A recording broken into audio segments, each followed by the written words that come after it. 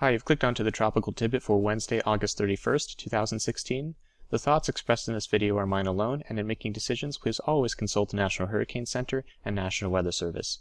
Well, starting off with Hurricane Madeline here, this is the most current threat here to the Big Island of Hawaii. The good news, though, is the system does seem to have weakened a great deal over the last 24 hours. Yesterday, we saw a defined eye in a central dense overcast region, but the shear has really taken a toll, and today we actually saw the low-level center become exposed out from underneath the thunderstorms for a little bit.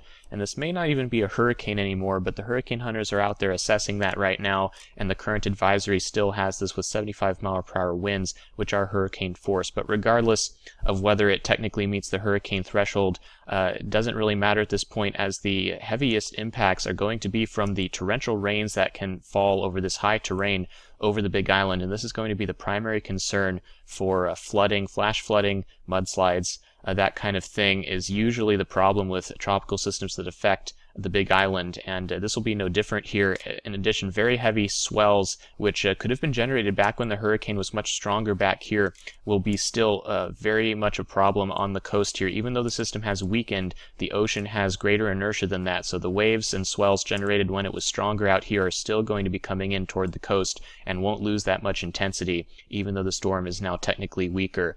So keep an eye out for that. We can see that the track is dipping down just to the south of the island as forecast from the Central Pacific Hurricane Center, but this is perhaps even worse than a track north, as again the onshore flow promotes the heaviest rainfall here on the island. So definitely dangerous conditions will still be possible from the system. The hurricane warning has been discontinued based on the weakening, but a tropical storm warning does remain in effect, in fact all the way up to the island of Maui as well. And so again, passing to the south tonight, and during the day tomorrow we'll begin moving away, but adverse conditions will continue affecting the islands overnight tonight.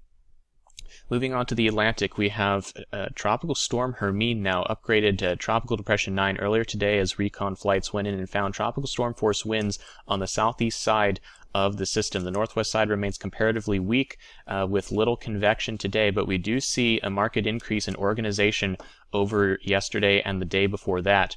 Locating the low-level center has been difficult today. Earlier it was kind of out here, even out from underneath this deep convective burst, but over the last few hours it has kind of dipped east-southeastward and seems to be trying to reform much closer to this convective burst, and the recon plane in there has been hunting this thing down, and the original center early in the flight was here. Now it's all the way over here to the east, and it's really been dancing around over the last few hours, indicating that it is fragile and reforming potentially closer to the deep convection. This is kind of the thing we've been watching for, because again, the mid-level center has been farther off to the east where this deep convection is, and they're getting pretty close to stacking now. If the low-level center forms directly underneath of this, it will be pretty close to a vertically aligned system, and this is the key that we've been watching for days now, that we've been talking about. As soon as it vertically aligns, intensification becomes much easier for the system.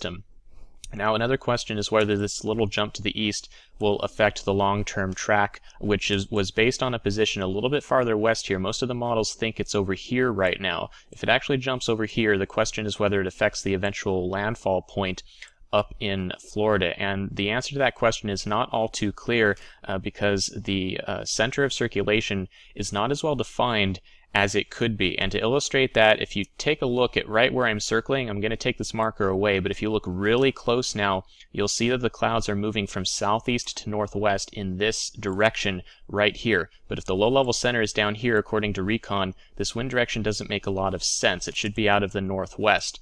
Since it's out of the southeast here, what this tells you is that the low-level center is actually shaped like an oval, like this. It is not circular right in here. It is instead elongated to the northwest. And what this tells you is that it's been rotating, because last night it was oriented more like this. It is now rotated around like this, and then by tonight and tomorrow it may rotate all the way around to like this and then back to its original orientation. And so when these things are elliptical like that, they tend to orbit themselves, or they rotate in and of themselves, and so the actual centroid of this circulation may not have actually jogged as much to the east as it currently looks. But what it's doing right now is this lobe is extending. There's one lobe here, and this lobe is the one that's trying to stack with the mid-level center under the convection. It may become the dominant one, but that also means that it may rotate back up toward the north a little bit during the day tomorrow and regain some of that westward progress.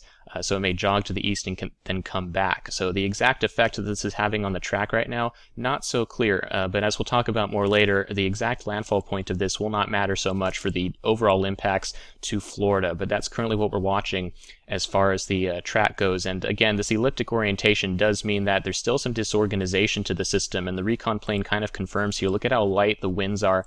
On the northwest side, this is clearly half a storm at the moment. All of the tropical storm force winds are southeast of center.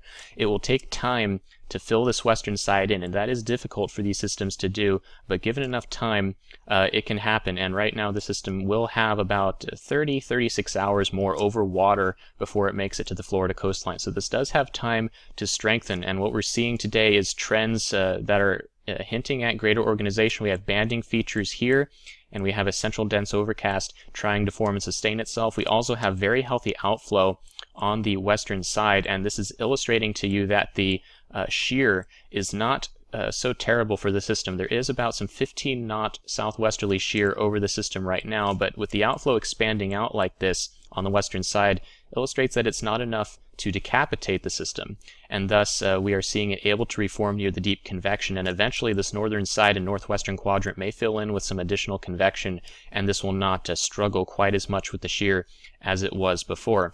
In addition, when we look at the water vapor imagery, we can see farther north here, in addition to this outflow that you can see very well, note the acceleration that's occurring right now over North Florida and Southeast Georgia. This is the development of a nice little jet streak that will eventually become an outflow channel that Hermine can use. This upper level low that's been drifting around Georgia and South Carolina is really accelerating the flow here from southwest to northeast. And this is the kind of thing that this will be able to take advantage of as it nears, because again, when the air is able to very easily accelerate out through one of these channels, these outflow channels, it reduces the work necessary for the air to ascend in the center of the storm and then push outward. The air is always trying to push out in these outflow channels, but a little jet streak like this makes that process easier. And when that process is easier, more of the storm's energy can go into accelerating the wind and strengthening the storm overall. So we're going to have to keep an eye on this, as we've been talking about. As this jet streak forms, will allow the system to fight shear and dry air as it moves toward the northeast. And today we have much higher confidence that this is going to intensify as it nears the coast, and the current National Hurricane Center forecast still has a hurricane watch all the way from Tampa all the way west to about Destin, Florida over here, and this is a large area that could potentially experience tropical storm or even hurricane conditions depending on exactly where the center makes landfall. But again, especially near and southeast of center will have the strongest winds, perhaps more toward the north side as well. The west side, perhaps a little bit weaker winds, but we are talking about a large area of heavy rains and potential for storm surge flooding, and this is still going to be mostly a water concern. The winds will take out power in places, but the primary problem for Florida with systems like this is usually the water, both inland flooding and coastal flooding from surge. This is the rainfall forecast from WPC right now, showing rainfall totals in excess of 8 to 9 inches over the next 3 days, and you see even far up the eastern seaboard here is going to be a problem, as this track will bring it just inland here, bringing heavy rainfall totals over a large swath of the southeast United States, and then potentially even affecting New England in the longer range. And models kind of have it milling around in here under a blocking pattern, and this could cause very nasty conditions over the Labor Day weekend and into next week up into the northeast. So this will be with us and affecting many states up this corridor of the country, and this will be something we have to watch very carefully. Here's the storm surge map. Again, everything in blue above 1 foot, yellow 3 feet, and some orange even up to 6 feet potential storm surge inundation according to this graphic in areas near and southeast of where the storm makes landfall. This is not an exact map, and it could change based on exact characteristics of the storm, where exactly the landfall location is, and exactly how the winds are funneling water into this area. This is an estimation of the kind of inundation you can expect. You can see a large area of the coastline seeing several feet of water potentially inundating the coastline. So this will be the primary concern as this moves up. Very strong wind on the southeast side and inland flooding, and the potential for tropical storm to even hurricane force winds are possible as this comes ashore in the Florida Panhandle. So we'll keep an eye on this very closely. Stay tuned to the National Weather Services in Tallahassee and Tampa and Jacksonville for the latest information, and the National Hurricane Center will of course keep issuing advisories as the system approaches the shore. All right, that's it for today. Thanks for watching.